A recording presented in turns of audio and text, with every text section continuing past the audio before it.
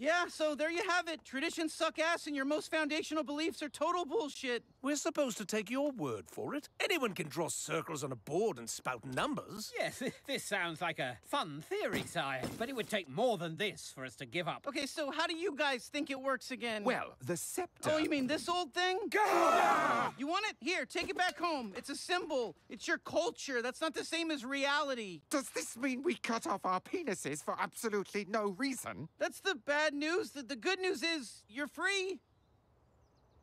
Oh, that stinks.